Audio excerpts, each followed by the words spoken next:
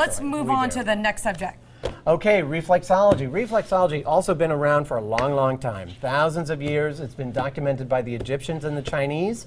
And did you know that you could treat the entire body just from the foot or just from the hands? You're kidding. I heard what made me so interested in you is that you, in one of your articles, you said you could get a marriage proposal with reflexology. I've gotten marriage proposals before. I bet you. Yes, yes. Okay, show me on my hands. And not can't use my foot. So the hand. My producer, by the way, you should put your foot up here. No, right here, I have just like this. Rest on. Do my hand.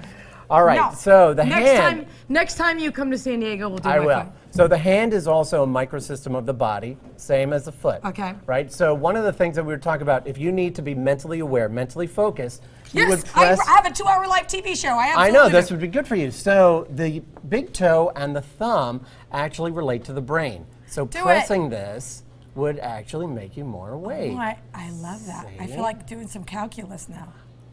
Excellent. I love it. Let's see, other things. If Sinus, you need more energy. sinus headaches, right? Sinus. So I've had people in my class, they come in with a sinus headache, and by the end of class, it's gone. Because we've worked on these points, which are right on the toes. Oh, man, you got to stick around after the show, buddy.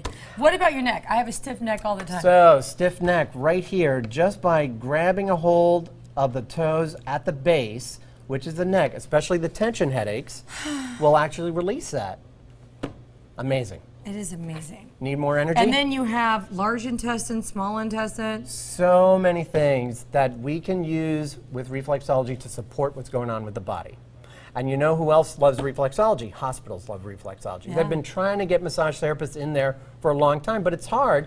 You've got a patient in the table, you've got cords, you've got doctors, nurses, all these people, and then they have to stop the massage. The patient gets upset. Reflexology is great because now you're just at the foot of the bed. You could just keep working. Doctor comes in, says, hey, how you doing? Nurse comes in, takes vitals, and you're still working along, and that patient is happy as a clam. You know what? I knew this, that if you start on your feet first and relaxes the whole body, like when I get a massage, instead of they start neck down or their back, I go, no, start on my feet because I'll get more out of the massage. Here's the thing. Reflexologists take this very seriously. The feet are one of the most ignored parts of our body because they're far away, but we look at it as these are the roots of the body, so we got to take care of them. Awesome.